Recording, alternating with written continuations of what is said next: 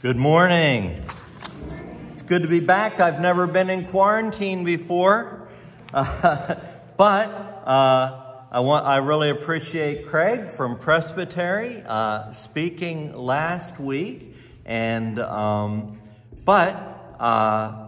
they were just concerned that I had been exposed to somebody who was infected with COVID-19 when I got my flu shot, because I had a cold, and those are some of the same symptoms. So I had to wait for my test to get back, which were negative. But I appreciate everybody's kind thoughts and contacting me, and felt good to be missed. I do have some announcements. First of all, I want to congratulate some individuals. It's their anniversary. John and Kathy Bittner, 51st wedding anniversary, November 8th.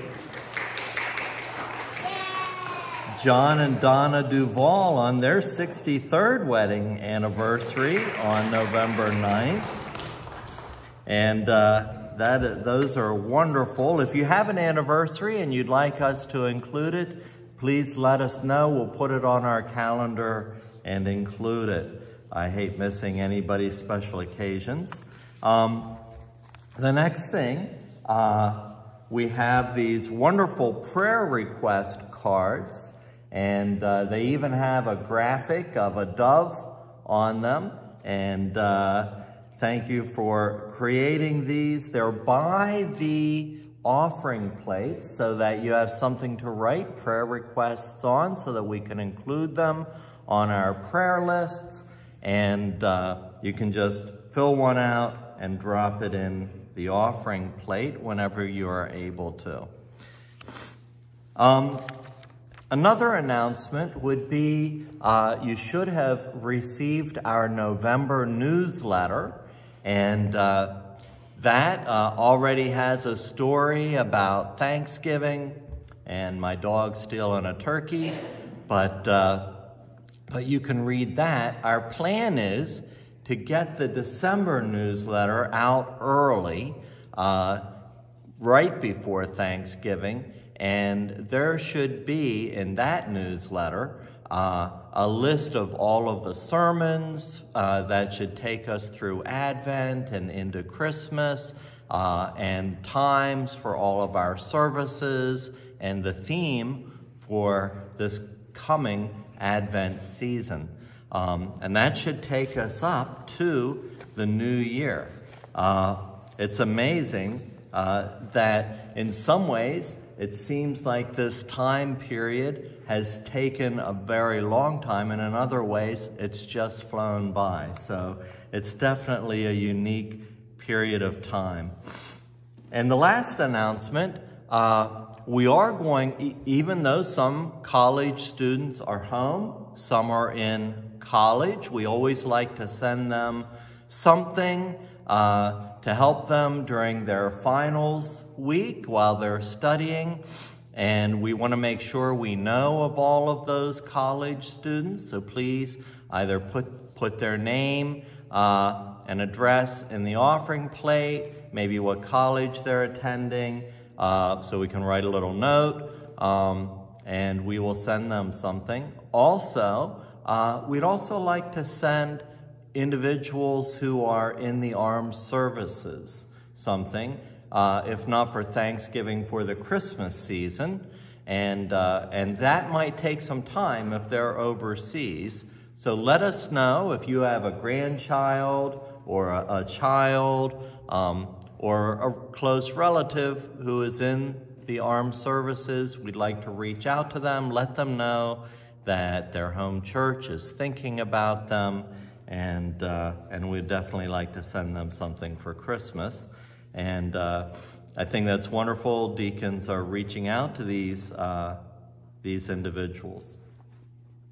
Okay, please join me now for our call to worship. Great is the Lord, and greatly to be praised. Each day, God brings us new opportunities to learn and grow. God is near to all of us. We will not fear to call upon the Lord.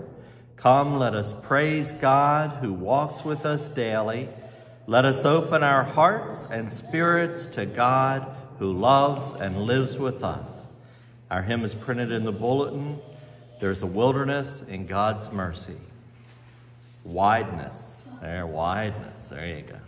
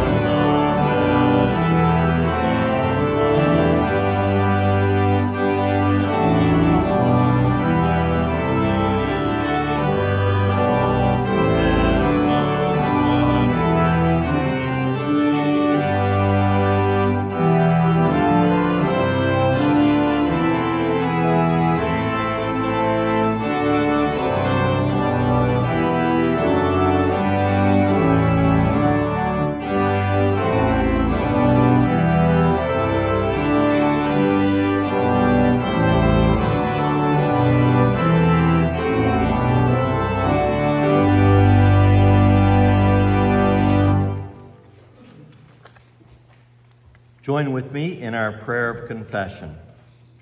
Faithful God, we come before you with many issues on our hearts. We get frustrated and angry at the way things are going in the world. We want your immediate intervention. And when we don't see things happening the way we think they should be, we are quick to dismiss you and any thought of your presence. Help us to stop our selfishness and our quick anger. Remind us that you will work with us and through us for peace and hope. Release us from the traps of quick tests of your faithfulness and help to see the big picture of your awesome love that spans all of time. Forgive us for our pettiness and our stubbornness. Bring us back to you, O Lord. Help us to live lives of joyful service, for we ask these things in Jesus' name. Amen. Let us silently confess our sins.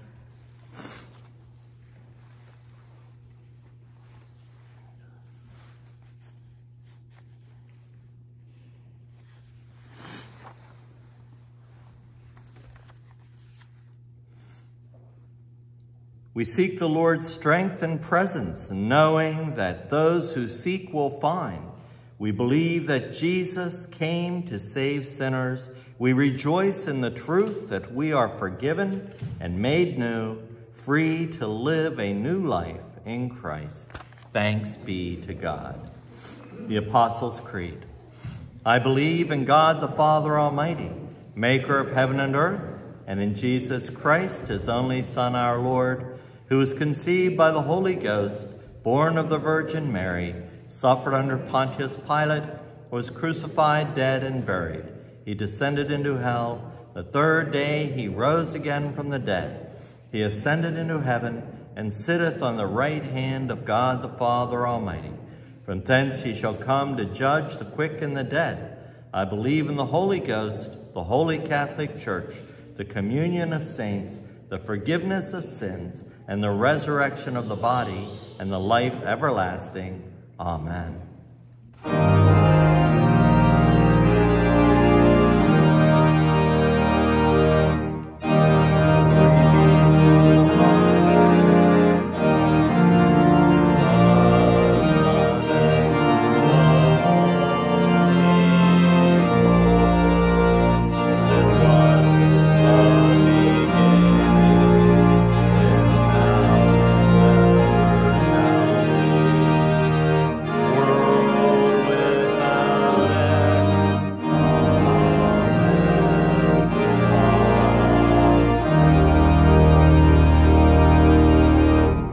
Please be seated and join me in our responsive reading. I will give thanks to the Lord with my whole heart. I will tell of all your wonderful deeds. I will be glad and exult in you. I will sing praise to your name, O Most High. Rise up, O Lord. Do not let mortals prevail. Let the nations be judged before you. Put them in fear, O Lord. Let the nations know that they are only human.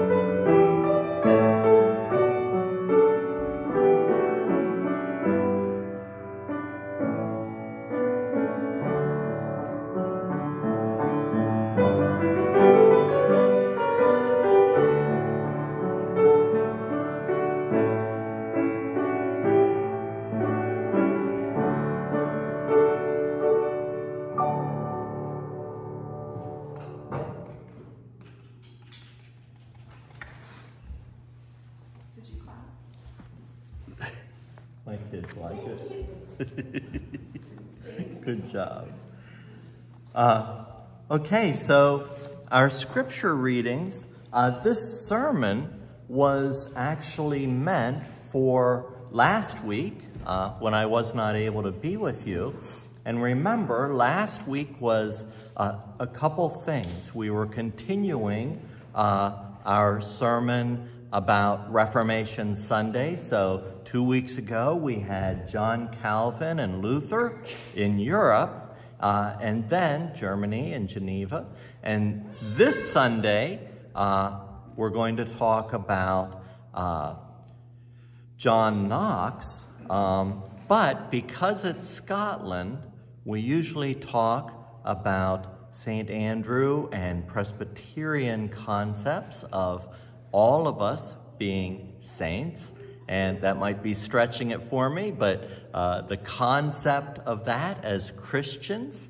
And so we usually talk about those two individuals that have the connection with Scottish Presbyterian heritage. And so our first verse has to do with Andrew, and our second verse has to do with John Calvin, or John Knox. Okay, John 1:35 to 51. The next day, John was there again with two of his disciples. When he saw Jesus passing by, he said, "Look, the Lamb of God." Then the two disciples heard him say this. They followed Jesus. Turning around, Jesus saw them following and asked, "What do you want?" They said, "Rabbi," which means teacher, "where are you staying?" "Come," he replied, "and you will see." So they went and saw where he was staying, and they spent that day with him. It was about 4 p.m. Andrew, Simon Peter's brother, was one of the two who heard what John had said and who had followed Jesus. The first thing Andrew did was to find his brother Simon and tell him, "We have found the Messiah," that is, the Christ.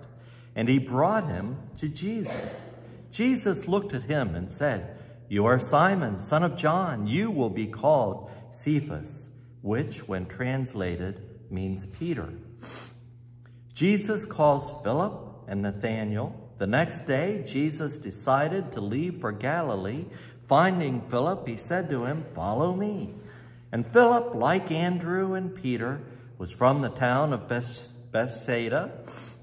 Philip found Nathanael and told him, "We have found the one Moses wrote about in the law, and about whom the prophets have also wrote, Jesus of Nazareth, the son of Joseph."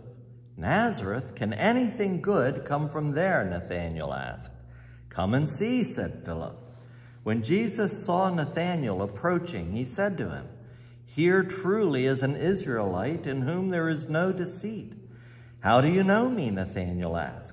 Jesus answered, "I saw you while you were still under the fig tree before Philip called you." Then Nathanael declared, "Rabbi, you are the Son of God. You are the King of Israel." Jesus said, "You believe because I told you I saw you under a fig tree. You will see greater things than that." He then added, "Very truly I tell you, you will see heaven open and the angels of God ascending and descending on the Son of Man." Our second verse comes from Romans 13, 1 through 7. "Let everyone be subject to the governing authorities, for there is no authority except that which God has established. The authorities that exist have been established by God. Consequently, whoever rebels against the authority is rebelling against what God has instituted, and those who do so will bring judgment on themselves. For rulers hold no terror for those who do right, but for those who do wrong. Do you want to be free from fear of the one in authority? Then do what is right, and you will be commended. For the one in authority is God's servant for your good. But if you do wrong, be afraid, for rulers do not bear the sword for no reason. They are God's servants, agents of wrath to bring punishment on the wrongdoer. Therefore, it is necessary to submit to the authorities, not only because of possible punishment, but as a matter of conscience. This is also why you pay taxes, for the authorities are God's servants. So give their full time of governing. Give to everyone what you owe them. If you owe taxes, pay taxes. If revenue, then revenue. If respect, then respect. If honor, then honor. This is the word of our Lord. Thanks be to to God. So one of the questions that Presbyterians often ask is about our connection to Scotland and why on Reformation Sunday we often talk about our history and John Knox. And they also ask why we talk about St. Andrew when saints, or the concept of sainthood, is often something found in the Catholic Church, not so much in the Presbyterian Church. And we're going to talk about both of those things today. So the answer to both those questions is tied to our Presbyterian history and to the Scottish Reformation. So first, we had the Reformation that was really taking hold in Europe, but it quickly spread to Scotland, England, and Wales as well. So we talked about Calvin and Luther in a previous sermon, and the Protestant Reformation, as we know, began in Europe. The authority of the Catholic Church had been unquestioned until the Renaissance in the 15th century, so 1400 years. This questioning coincided with a number of things. The church had become extremely political in nature at that time. It placed an emphasis on its own financial welfare above that of the poor. And remember that this was a result of human mistakes, not the broader church or the body of Christ. So when I say that, when people have complaints or problems or negative experiences with any church, and they talk to me about this, they usually have a story, and I usually relate to them that, yes, the church is the body of Christ, but it's made up of sinners. It's made up of imperfect human beings that make mistakes. We're here for God's grace and forgiveness. So we're not perfect. So this was the first time in history that these things had happened. Around 1450, we know that the printing press was invented, and not only did they print Luther's new translation of the Bible because he believed that everybody should be able to read God's word, they also began printing treatises about complaints surrounding what was happening in the church. So, for instance, they would print his 95 Theses, and I think he should have just rounded it up to 100, but that's okay. So Luther began the German Reformation, and however, because of the printing press, this spread rapidly. Everybody was reading about this.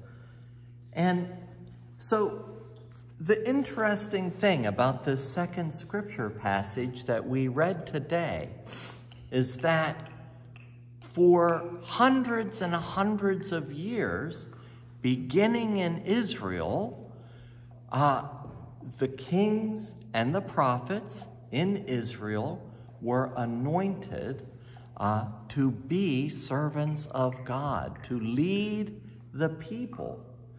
And so that's where this concept came, that leaders, kings, queens, were anointed by God. And this verse was preached over and over again to remind individuals of that connection between whatever kingdom they were in and the rulers and the subjects. But here we have some brand new things happening. Luther reinterpreted this scripture. He was the first one to give it a new interpretation. And we can even go back into the Old Testament and we can see leaders, kings, that, yes, were originally anointed to be God's servants. However, they turned away from God's rules and became unfair to God's people. And so Luther said, well, what would God want us to do if kings and queens were turning away from God's word?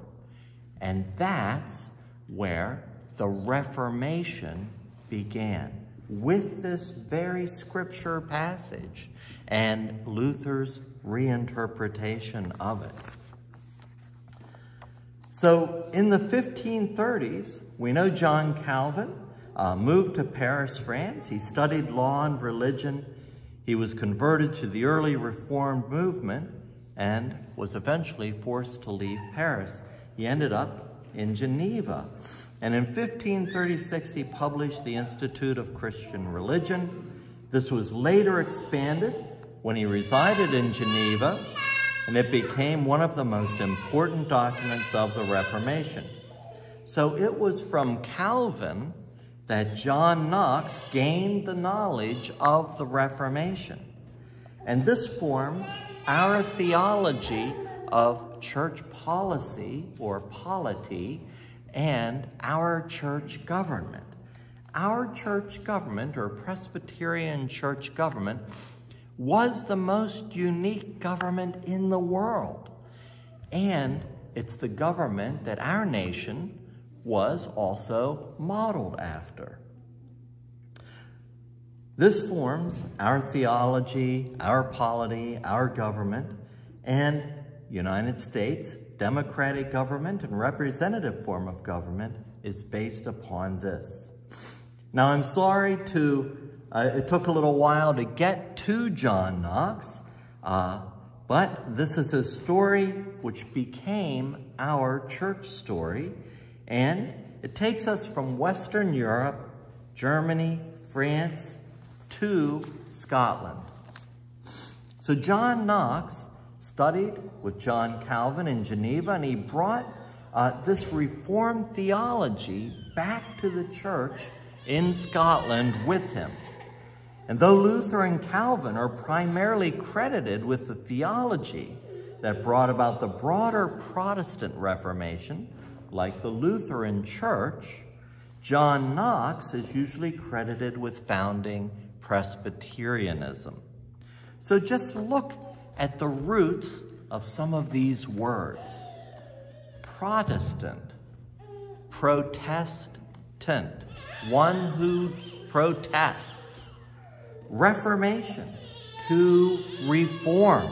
Specifically, not to reform to what humans want, but to get back to the original meaning of God's word in the church. So reform wasn't changing to some modern standard in their minds. Reform was getting back to the original concepts in the New Testament and what Jesus taught us. One of the things was working with the poor. The word Presbyterian, from the word presbyter, which is the individual, or presbytery, which would be an organized body or a representative group, democratically meeting for the good of the whole church. God's desire, believed to be found through the voice of the majority. And so the joke is usually that Presbyterians don't only vote on election day, they vote every day. If you've ever been to a presbytery meeting, there must be 100 votes in that meeting. So one of the interesting things, and I follow this theology and form of government in my own ministry, I never preach on a controversial issue because I believe that if I preach Christ's word, the individuals, the presbyters, the members of the congregation, will hear Christ's word and interpret that as God speaks to them for themselves. And then, if we have to make any decision as a church, God will speak through the whole church when we make a decision as one body in Christ. So I never preach on any controversial issue. I pray for peace, understanding, for the application of Jesus Christ in our lives, but following this concept that God doesn't just speak through me, God speaks through each and every one of you, and that's how we come together to enact what God would have us do. So Knox was educated in Glasgow at St. Andrews, which was named after St. Andrews, which we heard about in our very first passage.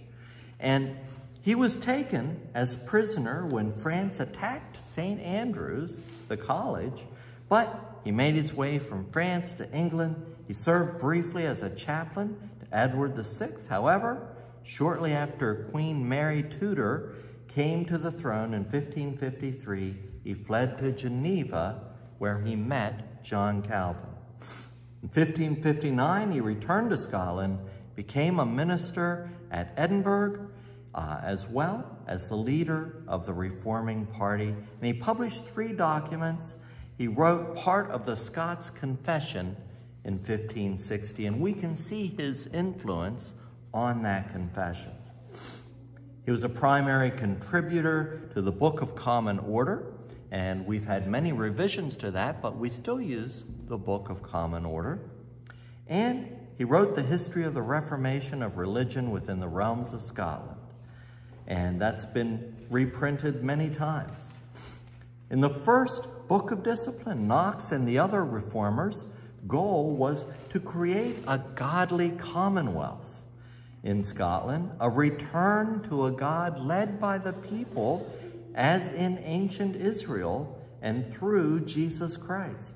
He emphasized charity to the poor and a Presbyterian tradition, education for all, so that everybody could think for themselves, so that everybody could read God's word and make their own decisions as the word or the Spirit spoke to them. And so we see a long tradition of churches and presbyteries sponsoring universities. In fact, many of the colleges that I've worked at were originally women's colleges. Wilson College in Chambersburg, Chatham College in Pittsburgh, and they were both started by the local Presbyterian church in the late 1800s. So not only did they support regular universities, but they were one of the first groups to support women's colleges. So in his tract, Appellations to the Nobility and Commonalty of Scotland, he speaks in response to our scripture passage. He extended to ordinary people the right, indeed the duty, to rebel against injustice. For, as he told Queen Mary of Scotland later, the sword of justice is God's, and its princes and rulers fail to use it, others may. So what of St. Andrews? How does this all connect with our first scripture passage, St. Andrew? Well, he was the first to be called by Jesus. 200 years before John Knox in 1320, when Scotland's independence was declared with the signing of the Declaration at Arbroath, Andrew became the patron saint of Scotland.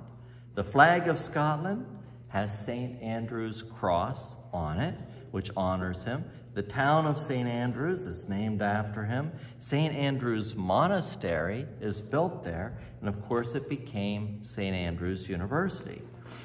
St. Andrew would not be crucified on the same cross that Jesus was crucified upon. So he was crucified as a Christian martyr on a cross in the shape of an X or a saltire.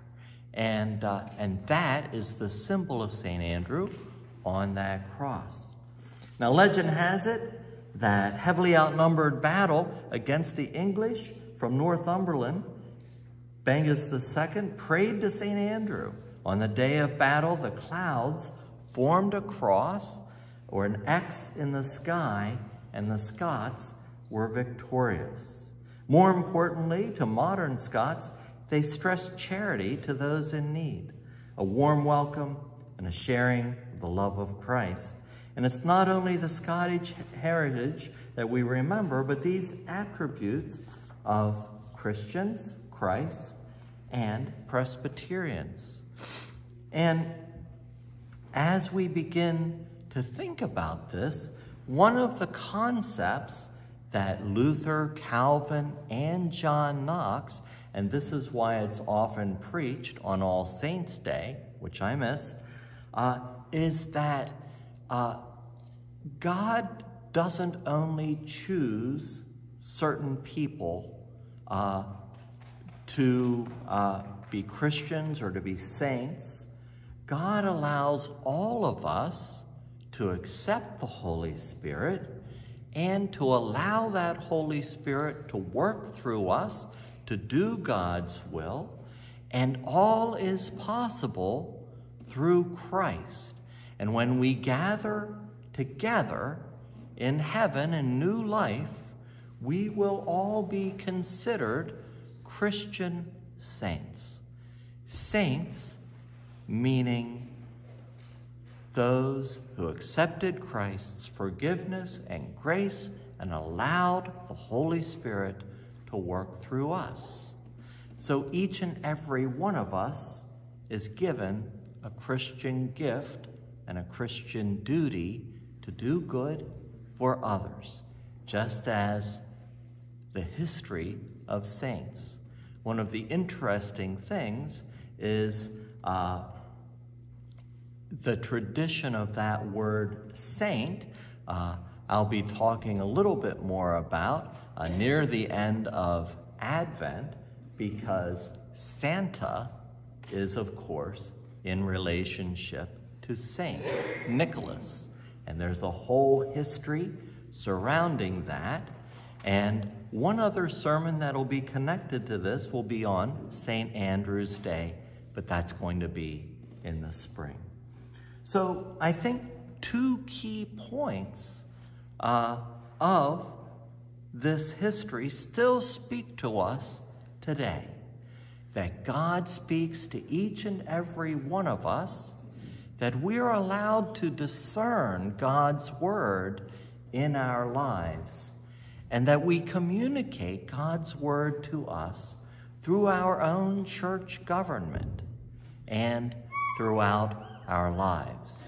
And as we follow Christ's word and the word in the Holy Scriptures, we follow the paths of the technical meaning of saints, which is Christians who have accepted the grace of God. Amen.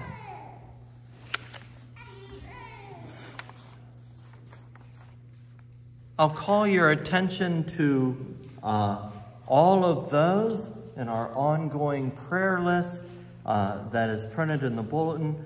We have new cards by the offering plates that you can add notes.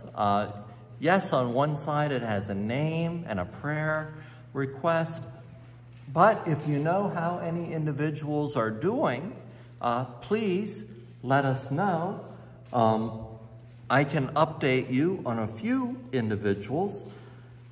I heard that Helen Wright was not doing well, that she was in hospice, but I talked to her children, and they informed me that sometimes she bounces back and is doing really well, and sometimes she has some bad days, but she's able to communicate on those good days, and they have been visiting her, and we had a wonderful conversation, and of course they asked for our prayers as well. And I know that Sandy doesn't like me announcing her name or any of her problems, but just prayers that her feet heal, and that she is this burden is lifted from her, so that she no longer needs to contend with that struggle. And are there any other prayer requests that we can add to our list?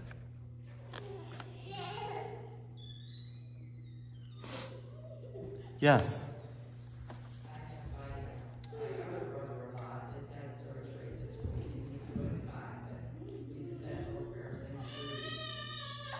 Your brother-in-law, yes. Okay, good.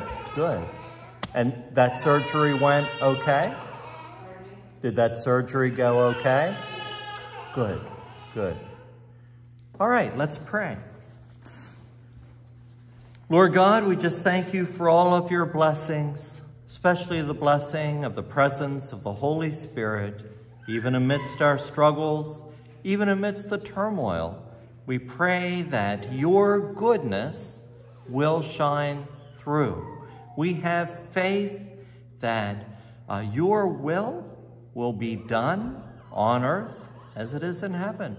We know that you are with us and with this nation and this world.